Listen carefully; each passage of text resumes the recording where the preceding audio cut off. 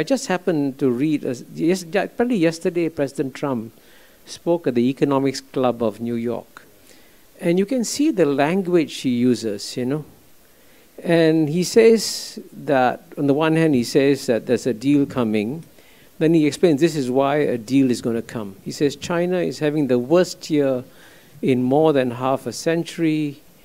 Their supply chains are cracking very badly. And they are dying to make a deal, Trump said. But we are the ones that are deciding whether or not we want to make a deal. Now, if you use this kind of language, which is clearly nasty and condescending, and you saw this in the speeches by Vice President Pence also, you get a real sense of the emotions also that are driving it.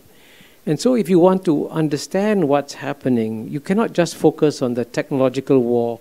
You have to look at the big picture.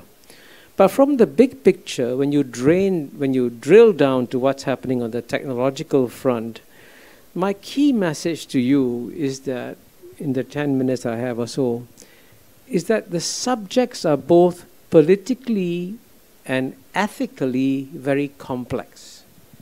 And I say this because quite often what is portrayed is that this is a simple black and white contest between good and evil, right and wrong.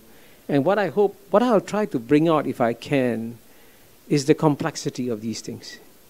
And so I'll start, obviously, with the most obvious and biggest source of the technological dispute between United States and China, which is the actions that United States has taken against Huawei, right? It's China's biggest, there was some action taken against ZTE, but that's been resolved. But now we are under a big fight with Huawei.